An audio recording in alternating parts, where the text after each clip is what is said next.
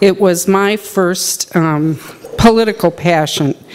Many of the issues were the same as today: clean air, clean water, conservation. Given the tenor of the times, our version then of reduce, reuse, recycle was save water, shower.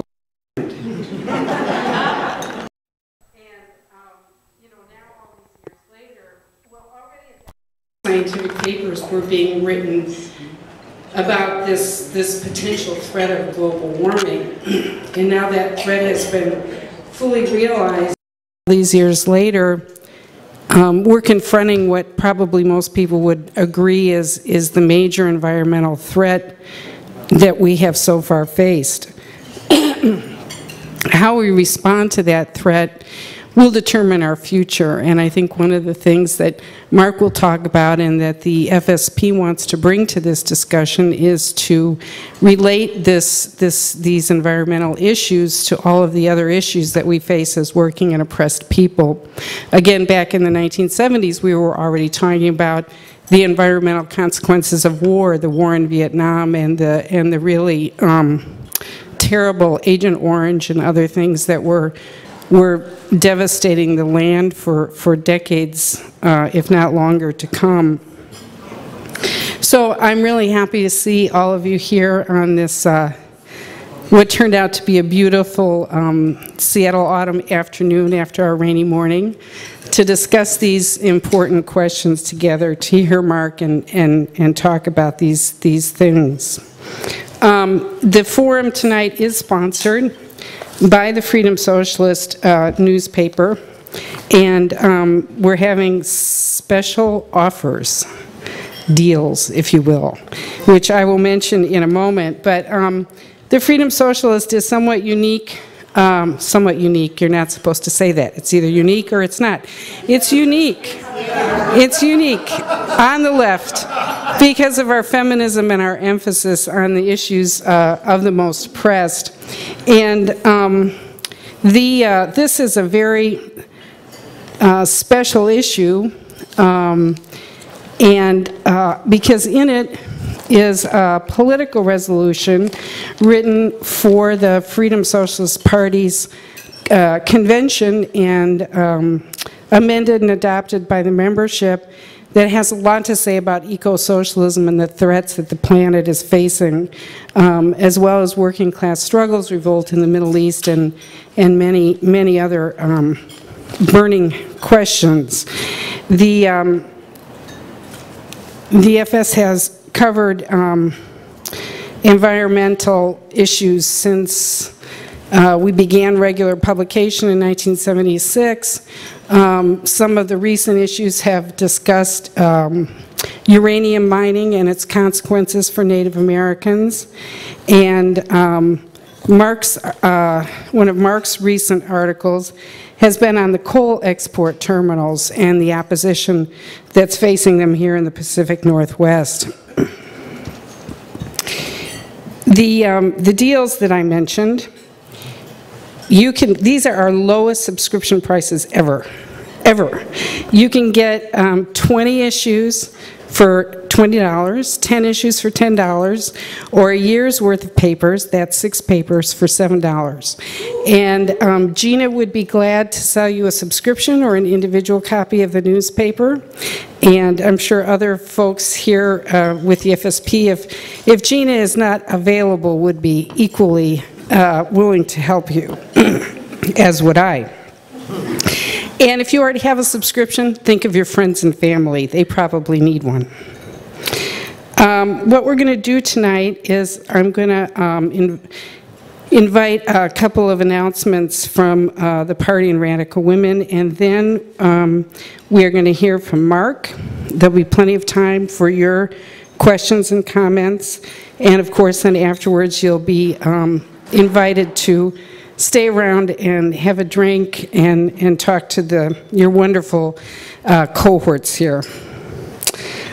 So I believe that Gina has a very special, an announcement about a very special book reading. Yeah, I want to invite everyone back. I'll use the microphone so you can hear me. I wanted to invite everyone back to the next Radical Women meeting, which is next Thursday, October 2nd, here at 7:30.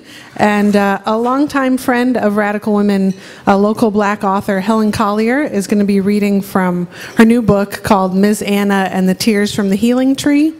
And it's a kind of magical realism tale, but is dealing a lot with real-life issues, talking about race and racism and how these unspoken issues and this history has really affected relationships between particularly black and white women, but really affected our society at large. So she'll be reading from the book, and we'll have plenty of time for discussion. It's a great chance to talk about these issues honestly, talk about race relations and how we can come together and find solidarity. So it'll be 7:30 here.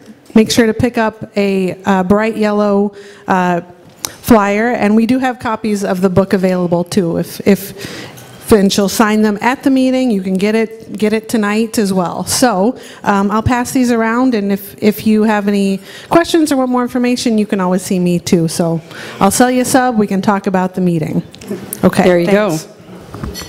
And Sue Dossicle has an announcement.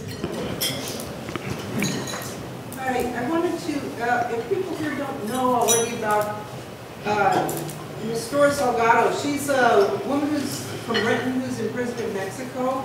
She's an indigenous leader in her hometown back there. And it actually relates quite a bit to tonight's topic. In a lot of the indigenous towns in Mexico, the mining corporations are coming in and trying to get the land. And the government and the drug cartels are all playing a role in getting people off the land. So there's a committee formed here in Seattle with her family, and we meet the first and third Saturdays. There's information on this flyer, and tonight what I'd like people to do is, on August 21st we have an International Day of Protest, and we're getting petitions to the President of Mexico signed to send to him for demanding her release. And we're going to send them in at the end of the month, so this is everybody's last chance. If you haven't had a chance to sign it, please do so. And here's flyers, and if you want to know more, you can talk to me afterwards. Thank you. And although the event tonight is to benefit the newspaper, we always, at our meetings and events, also fundraise for the local party branch, which is how we keep going and produce all these wonderful leaflets and get involved in these campaigns. Megan will sell you raffle tickets, and one of the prizes is a almost one-of-a-kind item, which is a Freedom Socialist t-shirt that says, melt the borders, not the planet. And there's several other beautiful or fun items there, so Megan will be happy to sell you raffle tickets. And now for our main business. Mark Drummond is the assistant organizer for the local branch of the party. And he is an environmentalist from Kansas, where he worked with something called the Great Plains Alliance for Clean Energy, or GPACE. And interestingly enough, I guess not surprisingly, what they were doing is fighting a coal exporting terminal there in Kansas. Today he works in research at the University of Washington on what I think is very interesting, STD vaccine research. And he is a unionist, a member of SEIU 775. And, we'll say that again? 925, okay.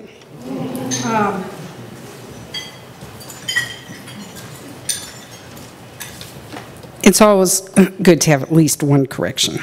And he is the author of this pamphlet, which you can find along with many other wonderful things in our bookstore. And Oh, I wanted to say that if you want to read more articles that the Freedom Socialist has written about environmental issues and other issues, go to www.socialism.com, which you will find a treasure trove of those articles. So here's Mark.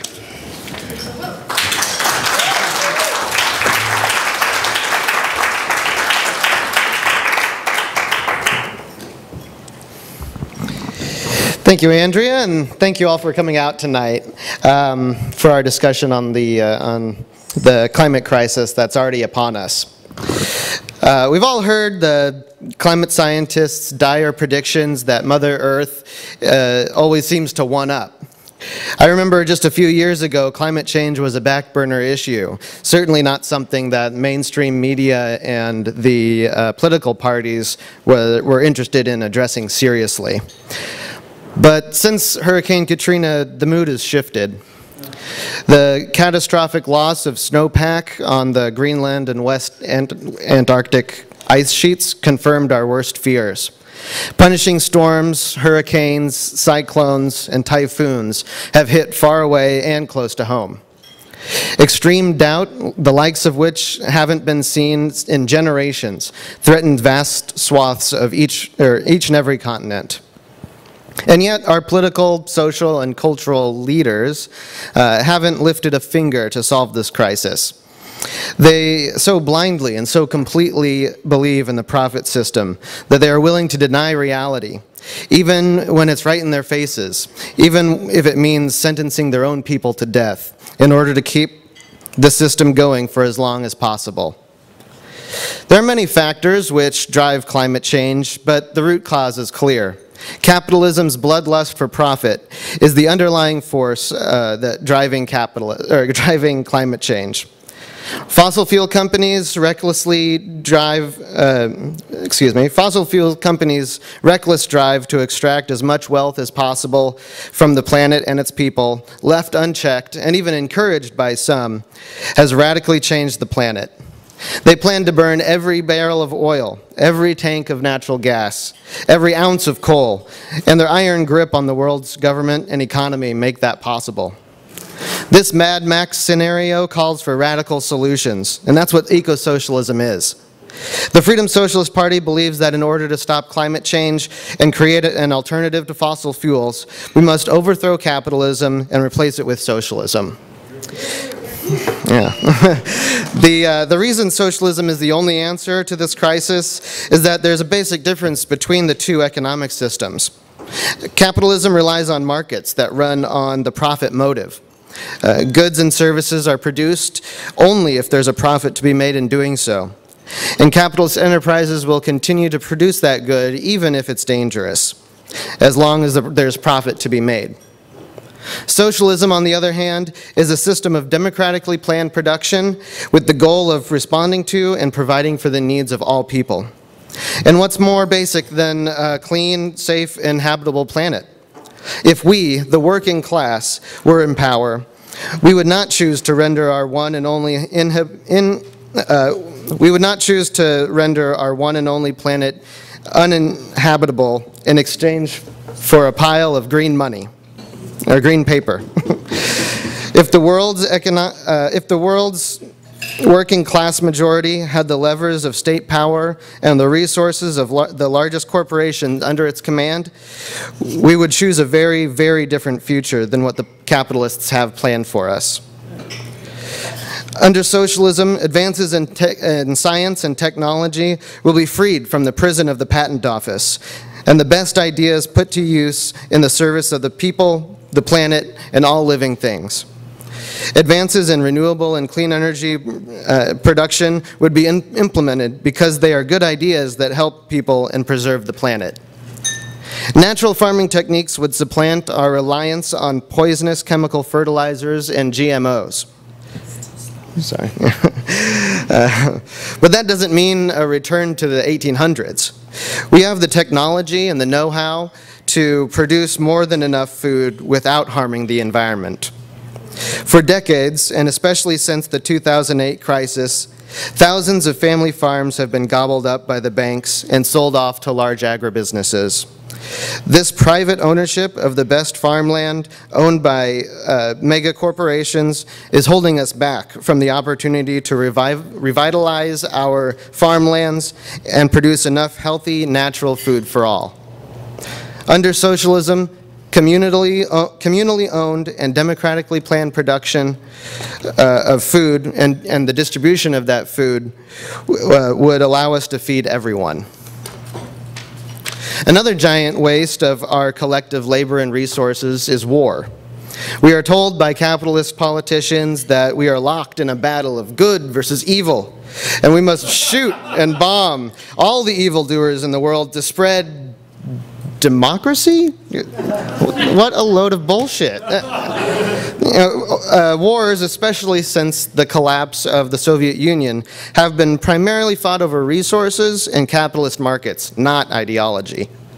Under capitalism, the ruling class forces the world to accept this vicious imperialism.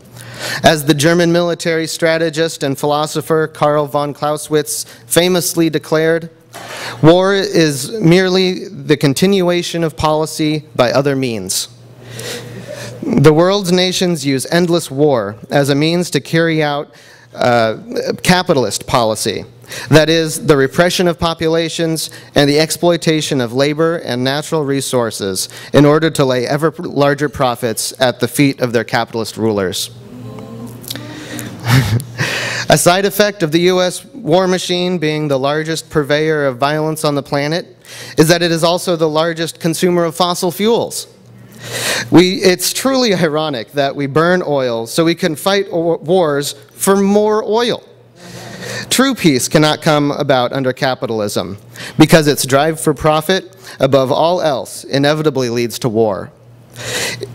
In order to end war and the colossal amount of fossil fuels burnt in order to wage it, the working class must replace imperialist war with the class war. Upending the capitalist order and replacing it with socialism is the only way to put an end to capitalist war, dismantle the Pentagon, and redirect military spending towards building renewable energy sources and mass public transit. But to achieve this, first we'll need to build a broad movement which links all the struggles for social, economic, and ecological justice and directly confronts capitalism as the problem. Thankfully, a solid foundation has already been laid for us. Public consciousness of a looming economic catastrophe isn't new. Karl Marx, the father of modern socialism and the author of the Communist Manifesto, wrote about the inevitable decline of the environment under capitalism back in the mid-1800s. Back then, he already saw that capitalism was disrupting the ecosystem's balance. Before and since, scientists warned that carbon and chemical pollution and poor agricultural practices were threatening this balance. But it was only in the last 50 years that the environmental movement has really been on the move. In 1962, nature author Rachel Carson published Silent Spring and became a national figure for exposing the environmental and human costs of pesticide use and the lies that American people were told by corporations and the government about these chemicals. Andrea mentioned Agent Orange being used in the Vietnam War, and this was one of the chemicals that this book led to being banned.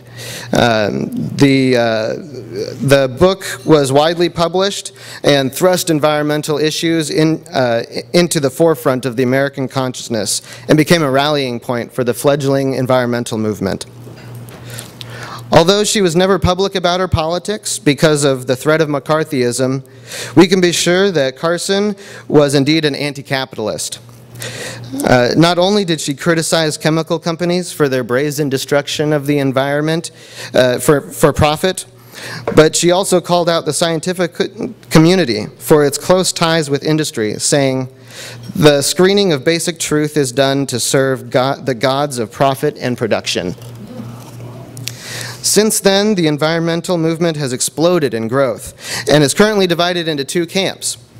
The first and most visible is the NGO-led movement made up of liberal groups which believe that the climate crisis can be addressed through governmental means such as reforms and government action. Yeah, right, yeah. The other, less visible side of the movement is a hodgepodge of grassroots organizations that work outside the system.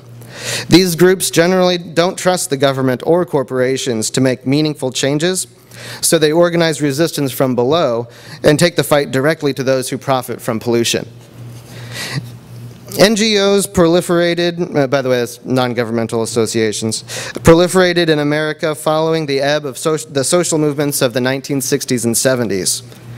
Grassroots movements that raised their own money and elected their own leaders were displaced by large NGOs funded by foundations and grants with appointed boards of directors. Under the banner of the environmental movement, the NGOs sell the idea that capitalism can be reformed to be environmentally friendly.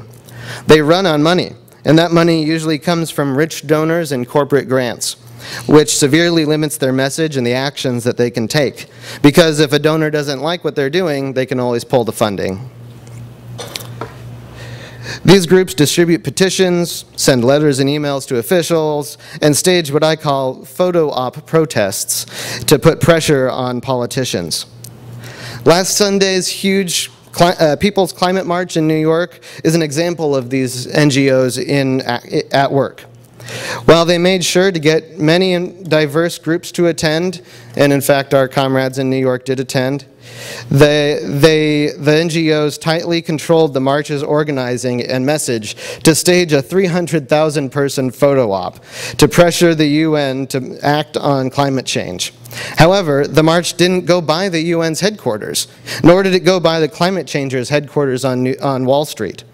Instead, the march had no political demands other than climate action, and took people along a route that deliberately did not confront the ruling class.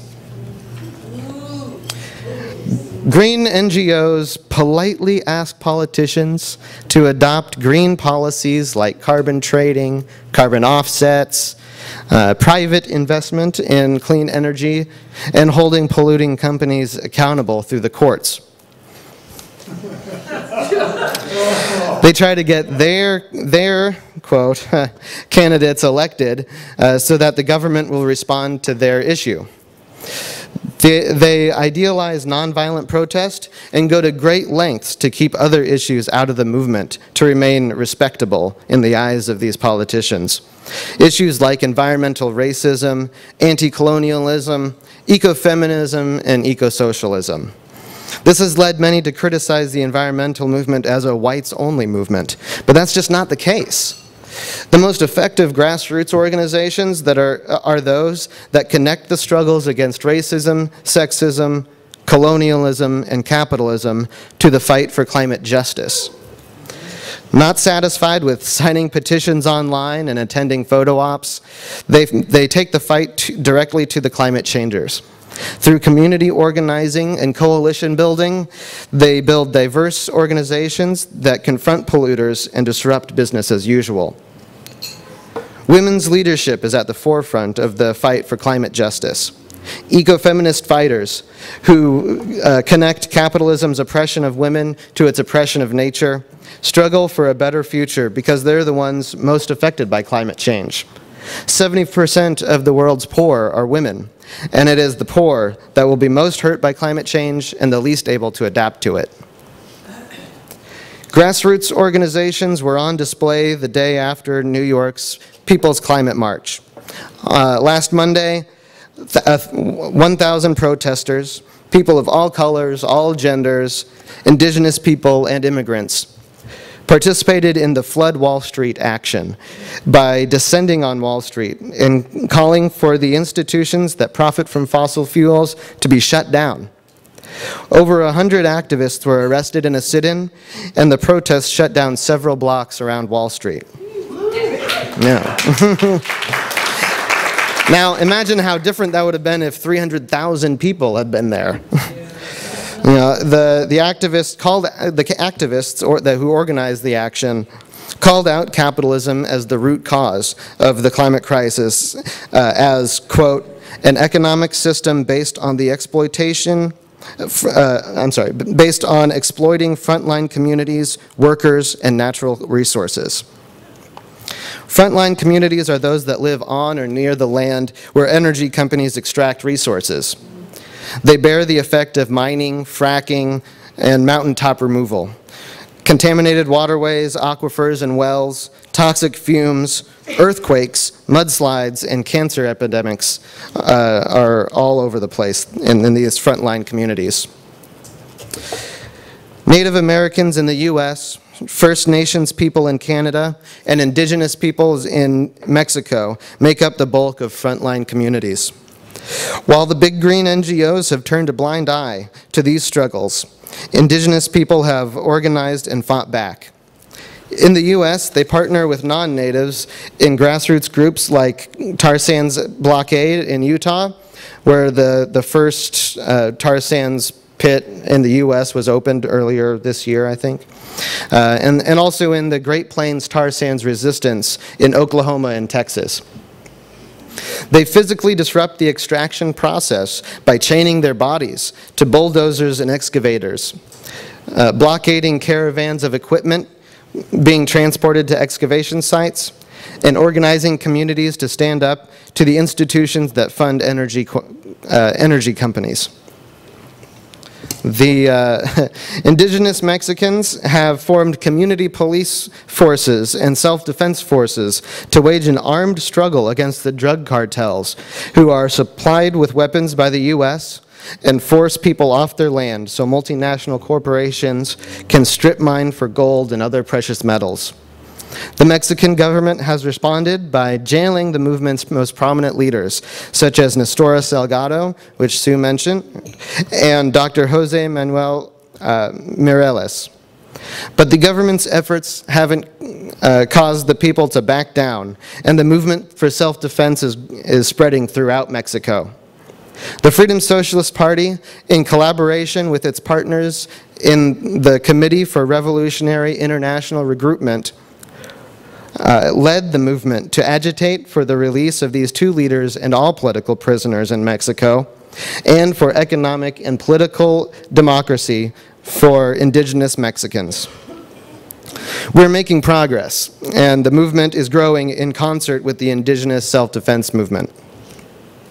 To the north, Canada's First Nations launched the Idle No More movement in 2012 to demand enforcement of their treaties and respect for their lands. Ariel Deranger of the Athabasca Chipewyan First Nations in Alberta, Canada, issued a call for action saying, quote, "Our people and our Mother Earth can no longer afford to be economic hostages in the race to industrialize our homelands. It's time for our people to rise up and take back our role as caretakers and stewards of the land," end quote. First Nations leaders show their commitment to ecofeminism by including women at the decision table, and they have no respect for neoliberal development on their lands. By practicing their traditions, they organize their communities to stand up to tar sands extraction and pipelines across Canada.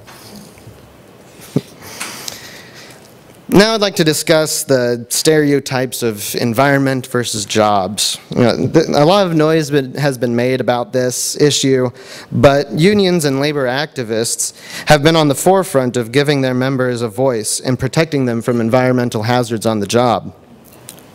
Migrant farm workers struggling for union recognition rose up in the 1960s against toxic pesticides in the fields. Union workers at nuclear facilities have blown the whistle on nuclear contamination and its effects on residents, and have been successful in holding corporations accountable in many instances, but some workers have paid for it with their lives. Karen Silkwood, who worked at a nuclear fuel plant in Ohio, was murdered in 1974 in an effort to cover up numerous violations of health regulations she had investigated as part of her union's bargaining committee. Judy Berry, a feminist, labor leader, and organizer with Earth First, organized solidarity between eco-activists and union workers to end logging in California's redwood forests. She too was targeted for assassination.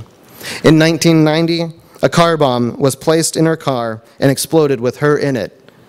Luckily, she didn't die in the blast, but she was severely injured and had to cut back her activities. Berry's legacy lives on in the organizing to link workers' struggles to environmental issues. The International Brotherhood of Teamsters took up this mantle in 1999 at the World Trade Organization protests in Seattle by organizing with environmental groups for a Teamsters and Turtles contingent in the protest. However, some conservative union leaders, particularly in the construction trades, fall into the trap that corporations lay for them. With unionization at an all-time low, corporations that are usually averse to unions suddenly offer jobs to the unions. They hope that by luring the union in, they will spoil any attempts at solidarity with the environmentalists and split the movement against the destructive activities.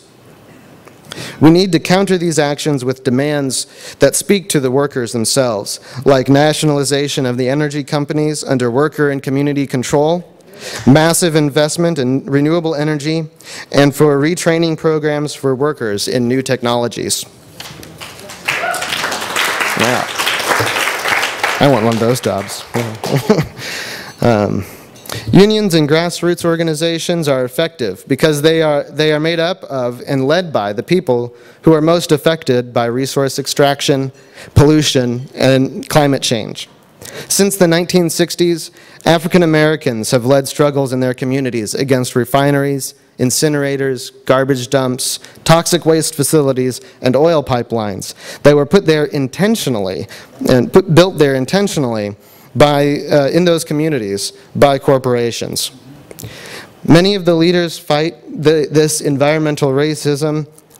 Many of the leaders who fight this environmental racism came out of the civil rights movement and brought the same tactics used in those historic freedom struggles.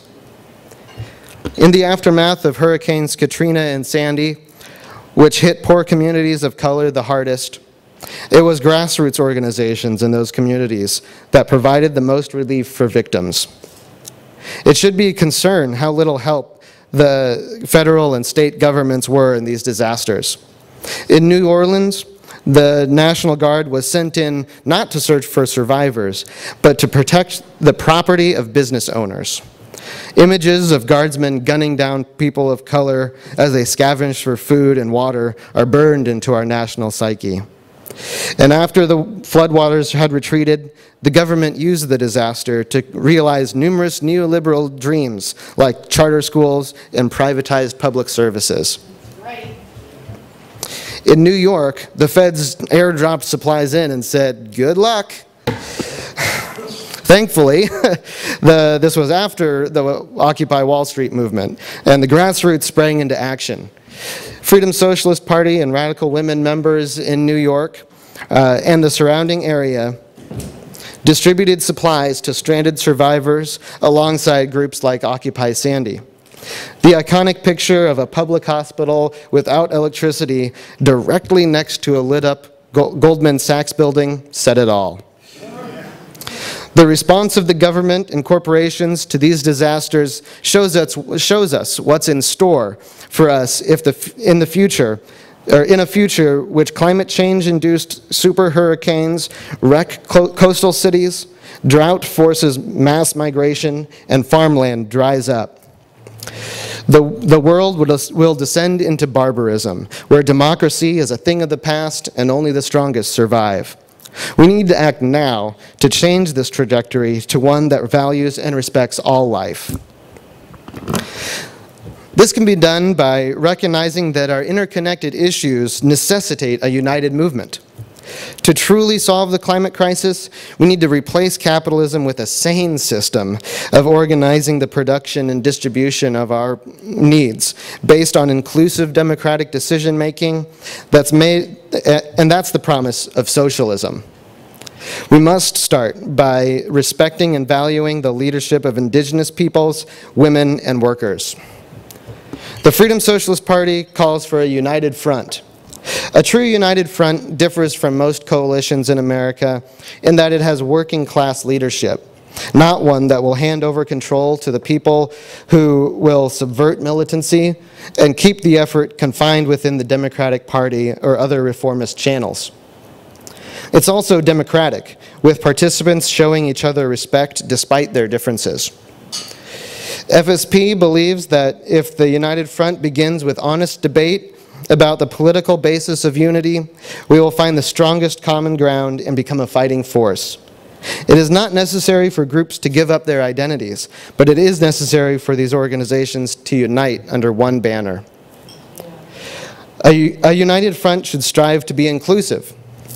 It should welcome unionized and unorganized workers while reaching out to youth, women, immigrants, people of color, and LGBTQ communities.